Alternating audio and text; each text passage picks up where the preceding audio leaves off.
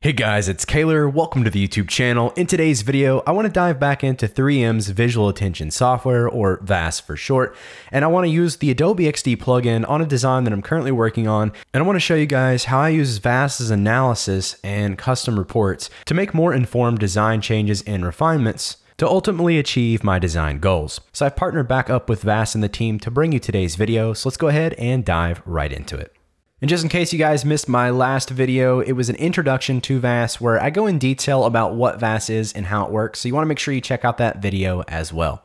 I'll put a card on the screen now if you guys want to go check that out. So the website I'm currently working on is an agency website. So we've got a nice bold heading and a nice white theme going on here, so very minimal. And I have the heroes section laid out, and I just want to run an analysis on this. So I'm just going to click on my artboard. And here in 3M's Visual Attention Software plugin for XD, I'm going to select the web page from the content type, and I'm just going to run a base analysis. I'm not going to select any areas of interest. I just want to get a general analysis just to see how it's looking. Okay, so the first thing that I want to pay attention to here is the heat map and what is targeting users' eyes. So first off is the big bold heading. That's what I'm going for. In this particular design, I'm looking for the heading to get targeted, that call to action, and our first case study that we're going to be highlighting down here at the bottom. We also are hitting on the company logo, which is nice too. That's a kind of a tertiary goal of mine to hit. So those kind of hot spots are what I'm looking for. So right away, we're not hitting the call to action, which is to be expected. We don't have a whole lot of contrast there, so we might need to make some changes there. Also, right here in this image, we're getting a really hot spot. I'm not too worried about that because as the user scrolls, I'm thinking of having the text slide in here on the left. So that actually might work out in my favor. So that's the heat map. Let's take a look at our hot spots. 90% chance right here on this big bold heading. That is perfect for what I'm looking for. We want people to know that we're building brands. Awesome. And let's check out the gaze sequence. If we're going down to that image, I would rather have the one on the heading here. And over here, we're going back to the heading. So we're kind of doing a double take from the image to this. So we might need to work on that a little bit as well. So let's just go ahead and turn off our results. And I want to run areas of interest on this. So I'm just gonna click on that arrow to expand this. And I've grabbed the rectangle tool here, or that's R on the keyboard. And I want to target the full logo, the H1 heading, the call to action, and I'm going to do a full block on this bottom part of our case study. So I'm just holding Shift and clicking on each one of these, and I'm going to convert all those rectangles to targets, and you can see they have this green dash border going around them. That lets me know that is a target area, and then we're going to select the artboard once again and reanalyze this. Okay, again, this is kind of showing me that that image is drawing more attention than my heading and my call to action and logo. So that's not what I'm looking for. I might want to push this further down. So we need to make some design changes here. So what I'm going to do is I'm just going to toggle off those results, and I'm going to double click on my artboard name, and I'm just going to call this version 1. And I'm going to hit Command D with that artboard selected to create a duplicate, and then we're going to call this one version 2. So I like to work with multiple artboards. So I'm kind of working non-destructively. So if I were to delete or change something, we always have a backup of that version over here. So the first thing I want to work on is my contrast. Right now we're using a black and white theme, but I'm not stuck with that. I can add some color if I want. So first, let's just change up this button here in the center of the screen. So I'm just going to go inside of that group, and I'm going to change this to a black button with some white text. And so right away, I think that with some edges and a little bit of black on white contrast there might draw your eye a little bit better. And then I'm going to see how this design looks with this image pushed down. So first, we're 120 from the bottom of that. Let's push it down a little bit. Maybe down to 200 or even further. Just because I want this to kind of have your eye's attention, but not so much.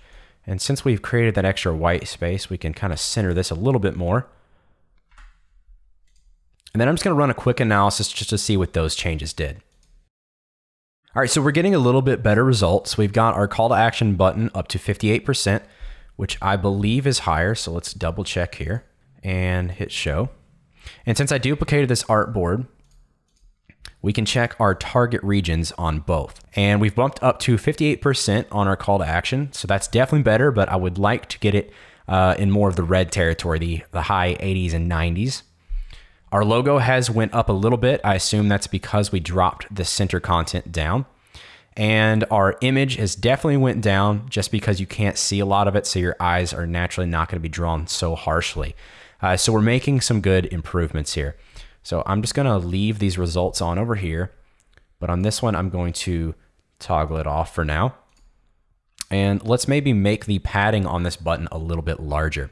So I'm going to change that from 14 on the height of the top and bottom to 20, and then 60 on the sides, which is going to make that button quite a bit bigger there. And again, we're not doing any color contrast at the moment. So I just want to rerun that analysis and see what that did. All right, so we're still looking about the same. So what I'm going to do now is I'm actually going to play around with color because like I said, I'm not sold on having a black and white only theme. So I'm just going to check my visual elements real quick and get a more detailed look. So the only contrast we have on red and green, blue and yellow is on our image. Obviously we have no faces in this, so I'm going to ignore this readout. Our intensity we're picking up in all of our areas, maybe not so much in our logo there. Let's go ahead and add a color to our button. So since we're using black and white throughout, a nice lighter color like a yellow is very bright. So let's try something like that first. And we'll change that text to black. So that's going to bump up our contrast. So let's reanalyze that. So adding that, we've only went up 5%. So let's go into our visual elements, and we don't have a lot of contrast in the red and green. So we want to change that a little bit. So I'm going to try rounding the button out, and let's try a nice mint green. And then let's also copy that rectangle, paste it on top, and I'm going to send it to the back. And I'm just going to push it down about 10 points. And then I'm going to object blur on this. I'm going to lower it down to 5 on the blur. And then let's lower the opacity and just get a little bit of a glowy drop shadow on our button there. And on that, we've got our call to action into the red territory. We're at 82%. I'm going to check out my visual elements. And we've got a stronger contrast in both the blue and the yellow and the red and green, which is looking good. So I think I'm happy with that. Let's check out our gaze sequence now and see if anything has changed. We're hitting 1 on the heading, 2 on the call to action, and we're pretty much only hitting that heading, which is what I want. I want most of the attention here. So that doesn't bother me that the 4 or the 3 doesn't drop to the image just because it is a secondary element to me. I would like a little bit more attention on our logo, so we'll play with that in a moment. Let's check out our hotspots. We're still getting some attention in the hotspots, but mainly this center section, which is looking a lot better, 98% for this whole section. Heatmap is looking really good. And again, let's add some detail to this logo. So what I want to do is I want to take that green color that we're using on our button for that contrast. I'm going to copy that color code. And I'm going to go up here and just add a rectangle underline under our logo. And with that underline, we should get a little bit more. So let's actually check what we had on our last result. So we're 31 on our targeted area there, mainly blue and maybe just a slight bit of light blue there on our heat map. So let's see if we can get that better on this run. So let's reanalyze. We only went up 1%. Let's check our other areas. So we're still not getting enough contrast as I want there. So let's play around with our design a little bit more. So instead of trying the green, let's see what black looks like underneath this. So let's try our analysis now. And that got us up to 40, which I think is pretty good for the logo.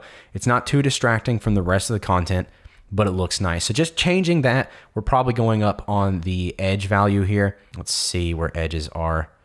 So A would be 37, and our other values are not looking too bad there. Let's compare that to our last result. 31. So yeah, we definitely went up on our edges. So that looks pretty good. So I think I'm happy with these results. We're looking good on pretty much every area. Our heat map even went up. We're just in a slight yellow there on the logo, which is nice. Still got good hot spots, and our gaze sequence is right where I want it here in the center of the screen. So we take a look at our first design here on top of our new design. Not a whole lot changed. We've changed a little bit of our contrast on our button, a little bit of our positioning. We add a little bit more white space up top and down bottom here. Push this image down a little bit lower. We made the logo have a darker black underline. So just very subtle design changes, but overall you can clearly see that the results have been altered. Our image has dropped from 93% to 31. Our logo went up to 40. Our heading even went up from 90 to 98, and our call to action went from a terrible 18 to an 83%. So those first 3 to 5 seconds are crucial as designers, and you can see with minor tweaks to a design like this, we've drastically changed where the user's eye is going to be following on the screen. Once again, there's our heat map, definitely improved there as well. Our hotspots have improved, and finally, our gaze sequence is more of a targeted area than it was before. So that's how I use 3M's visual attention software to guide the user's eye in those first crucial 3 to 5 seconds, just minor tweaks and changes to really get that visual hierarchy that I'm looking for. I hope you guys found this video helpful and enjoyable. If you did, make sure you give it a like. Again, I have a promo code for you guys. If you want to check out VAS, there's a link down in the description. Make sure you use promo code Kaler for 5 extra trial credits. That'll get you up to 15 free trial credits. Subscribe for more design related content. And as always, have a great day, and I'll see you guys in the next one.